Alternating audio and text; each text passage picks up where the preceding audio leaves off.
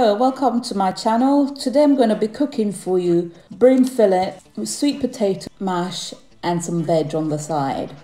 First, I'm going to peel the potato and I'm going to cut it in about ½ an inch thick. Put that in a pan for about 20 minutes. Next, I'm going to fillet the fish. So you don't have to go through all this. You could get your fishmongers to do this, but I thought I'll just show you anyway.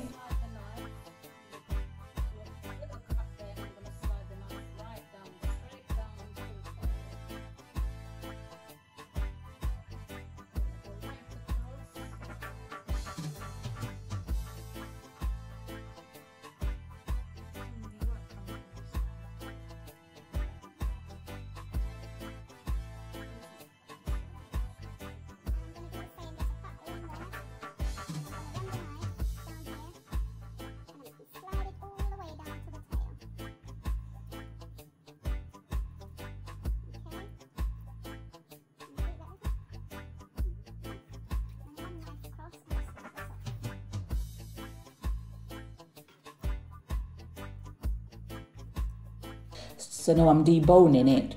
Really, if you got a tweezer, clean, sterilized tweezer, not one that you're using for your hairs, just use that tweezer and just pluck those bones out. It's quite simple.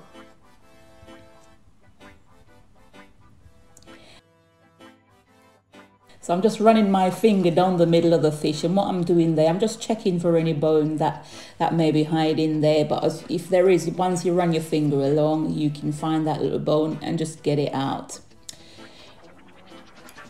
I put the saucepan and put a bit of oil in it. I use olive oil. You can use whatever oil you want.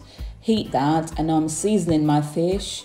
I put a bit of rock salt on it. You can use whatever salt you want, but I'm using rock salt. And I'm just using some mixed peppercorn on that just to season it. It's quite a delicate fish. We don't need to over season it.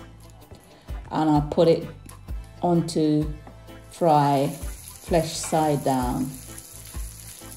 So while that is cooking, I'll go back to my potato, drain the water off, and I add a tablespoon of butter. Again, for the mash, you can add some milk to it if you want. I'm not going to add any milk to it.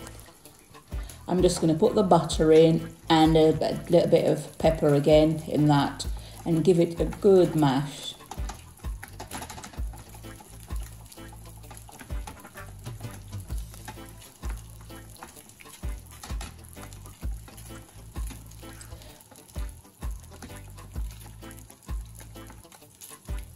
Okay, I've just turned my fish over now, so you see it's nice and brown. So all I need to do now, just going to make sure that the skin side is nice and crisp.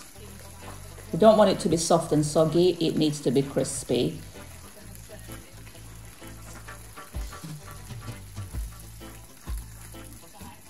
Okay, so there we go. I'm going to saute our veg now. So I'll add some shallots and some spring onion in.